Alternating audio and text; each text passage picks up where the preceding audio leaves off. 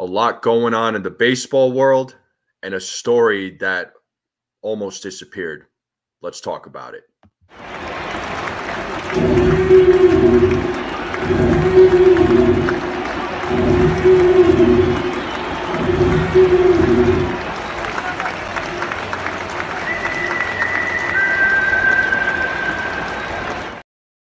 What's going on, everybody? Hopefully you're all having a good day. It's Friday. It's almost a weekend. Hopefully you all had a great week. Real quick, if you haven't yet, if you are new to this channel, please subscribe to my channel. Please like this video. Share this out with anyone you know. I would greatly appreciate it. I am on the road to 600 subscribers. And for those of you that have subscribed, thank you so much. It means the world to me. So let's get right into it. So we almost forgot about the story that was talked about a month ago with Shohei Ohtani and his former translator, Ippei Mizuhara. And the story was all over the place when it first broke out. Everybody was talking about it. People were, or fans, should I say fans, were frustrated, angry about Shohei Ohtani and his translator and all, all the money that was taken out of his account, the illegal gambling, you name it. The fans were buzzing. All right. 2-3 weeks pass by. You don't hear anything. Nobody's talking about it. Shohei Ohtani is still playing baseball. There were stories that broke out about that he did know about the money that was taken out of his account. Then later on, the story was changed saying that Shohei Ohtani didn't know. So his translator, Ippei Mizuhara, the story came out yesterday. Let me pull it up real quick. Sorry. Here we go. Okay. So this was on MLBTradeRumors.com. All right. So it says that Ohtani's former interpreter charged with bank fraud due to theft of over $16 million. All right. So the story is here, and I'll read it off. Says U.S. Attorney Martin Estrada announced today that Shohei Ohtani's former interpreter, Ippei Mizuhara, has been charged with bank fraud to finance a voracious appetite for illegal sports betting. Hopefully I said that word right. Per Sam Blum of The Athletic, Mizuhara is alleged to have transferred more than $16 million from Ohtani's account to an illegal sports book, per Aidan Gonzalez of ESPN. The full 37-page complaint against Mizuhara was relayed by Megan Cuniff of the Washington Post. All right. And then the story then continues saying, per Blum, Estrada says the account was set up by Mizuhara in 2018 and he began illegal gambling in 2021. The bets do not appear to have been made on the sport of baseball, Estrada says. At this point, Mr. Ohtani is considered a victim in this case, Estrada added, per Fabian Ardaya of The Athletic. Mr. Mizuhara lied to the bank to access the account, lied to them about being Mr. Ohtani. Estrada also said, per Bill Shaken of the Los Angeles Times, when Mizuhara won a bet, the winnings would go into his account and not Ohtani's, per Blum. Estrada says investigators have viewed text messages from Mizuhara where he admitted to stealing from Ohtani, as relayed by Ardaya. So, I don't know what to make of this story. I'll be honest. To say that he went to the bank and lied, saying that he was Shohei Ohtani and he was able to take money out of Ohtani's account, something seems really fishy about that. All right. With Ohtani saying that he didn't know that much money was taken out of his account, I find that very hard to believe. If $20 goes missing out of my account, I notice it. All right.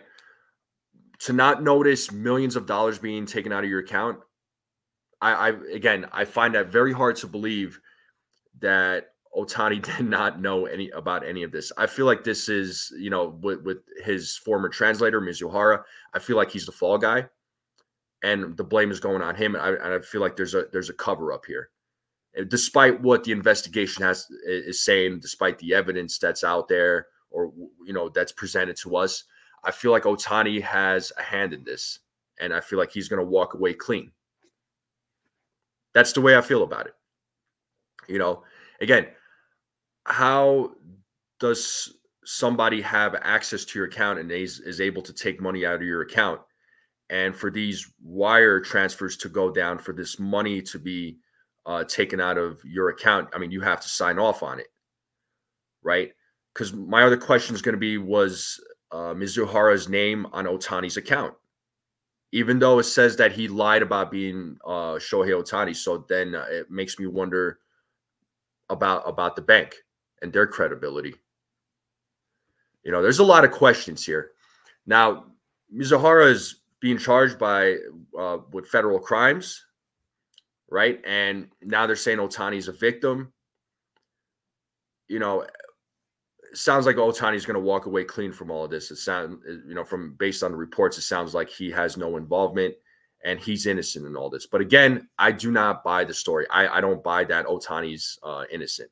And that's not to say that I dislike Ohtani, okay? I want to set the record straight. I like Shohei Ohtani. He's an excellent player, one-of-a-kind player, a rare player, all right?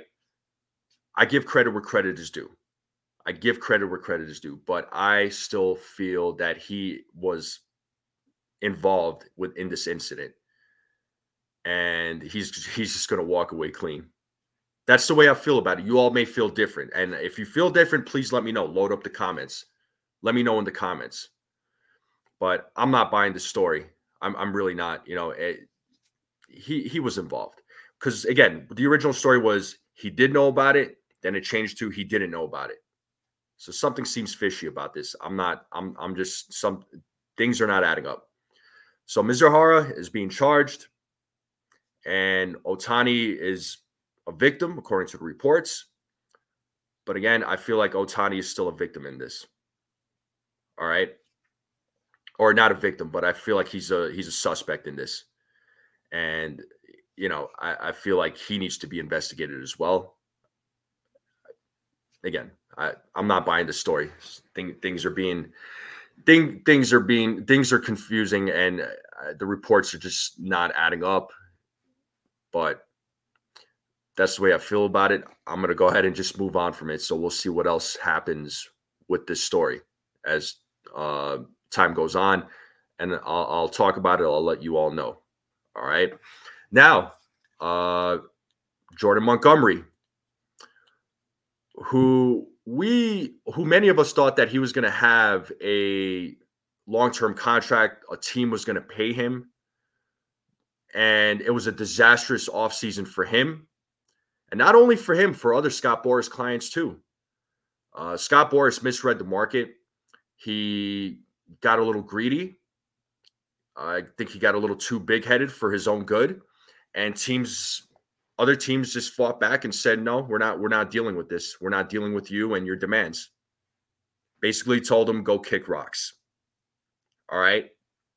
And you know, Montgomery, what did Jordan Montgomery ended up doing? He ended up changing agents. So he dropped Scott Boras, and now he is with Joel Wolf and Nick Chanik of the Wasserman Group. And that news came out by ESPN's Kylie McDaniel. So I can't blame Jordan Montgomery for what he did. If I was in his position, I would be absolutely frustrated. I don't know about you. I expected him to get a long-term deal, maybe not a 7-year deal. Right? I know he was looking for a contract the same as Aaron Nola of the Philadelphia Phillies, but there was no way. I didn't feel that he was going to get that type of money, even though he pitched well after he was traded to St. Louis by the Yankees a couple of years ago, and he was then traded to the Texas Rangers, and he had a big contribution in their World Series victory. You know, he showed what he was made of. He's a durable guy. I like Jordan Montgomery. I always have. You know, I was sad to see him get traded. And again, I understand why he was traded, but that's a story for a different day. We can have that discussion on a different day. But in terms of him dropping Scott Boras, I cannot blame him for dropping Scott Boras. Scott Boras, again, screwed his agents over. He screwed his players over. He got greedy. He got a little too big-headed for his own good and didn't get the result he wanted. And now his big clients signed short-term contracts with high AAV. There's some opt-outs in there as well. But he hurt his clients. He hurt his clients.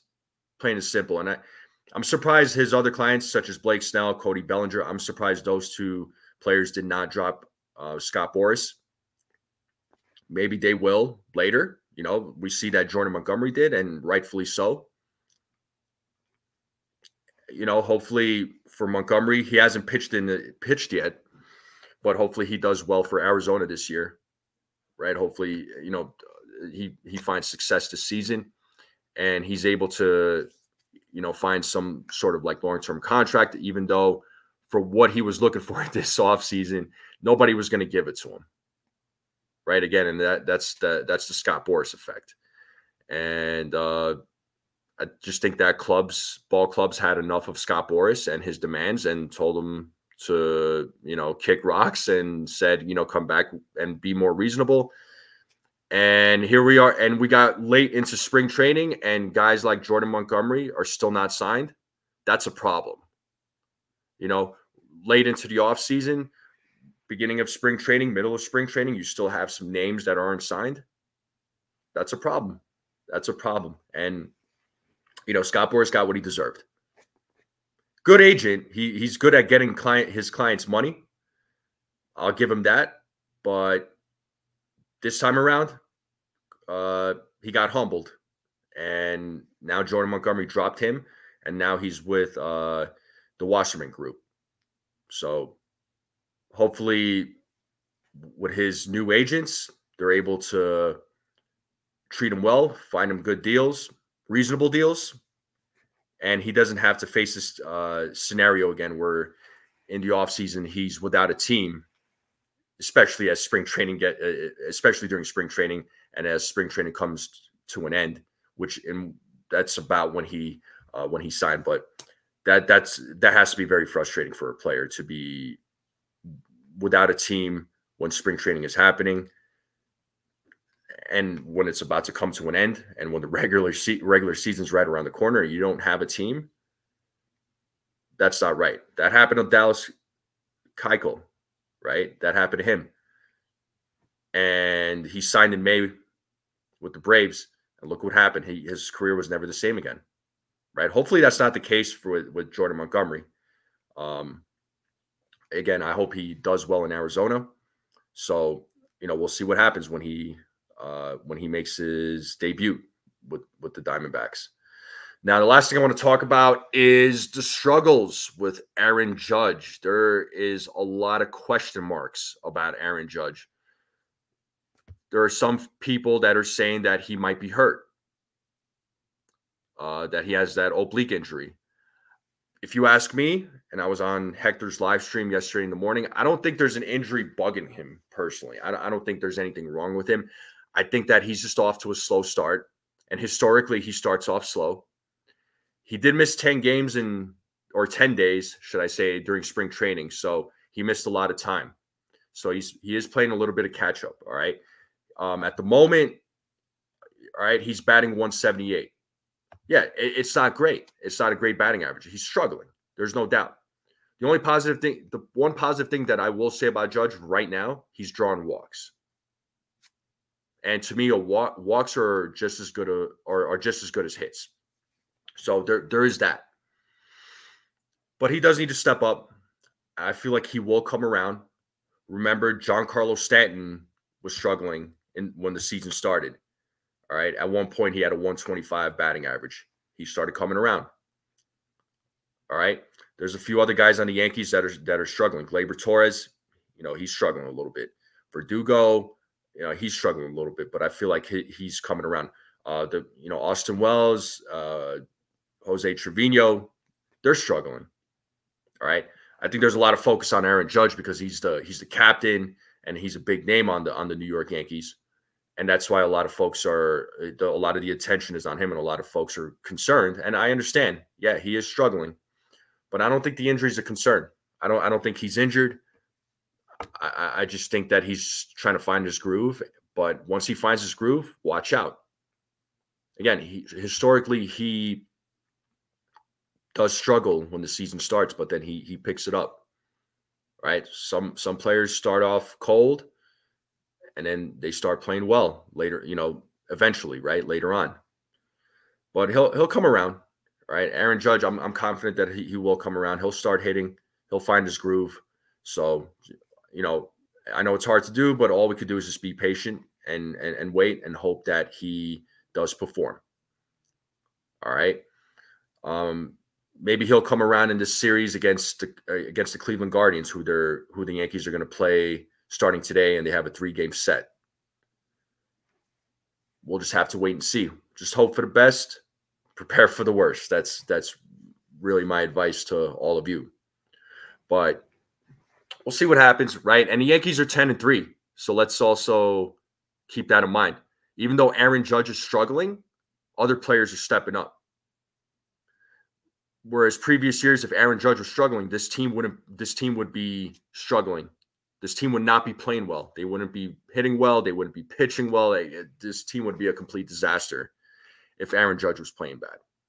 But luckily, 2024 New York Yankees have players surrounding Judge that could step up, where in previous years, Judge had to be the guy to step up. And if Judge was playing bad, the rest of the team was playing bad. This time around, it's different. You have Juan Soto, who's been stepping up. You have Anthony Volpe, Oswaldo Cabrera, Giancarlo as of recent. All right. So, be patient, stay tuned. Things are gonna work out. Aaron Judge will come around. Again, he missed 10 days during spring training, so it does have an effect. But his bat will show up. All right. That's all I got for now. I just wanted to share my thoughts on all the reports that have been coming out and give you my opinions on it. Load up the comments. You tell me what you think. You tell me whether you agree or disagree. I want to hear from you. I love reading your comments. It makes me happy. I love interacting with all of you. So that's all I got for now. Any other news comes out, I'll definitely let you know. So if you haven't yet, please subscribe to my channel. Please like this video. Share this out with anyone you know. I would greatly appreciate it. And I'll see you all next time.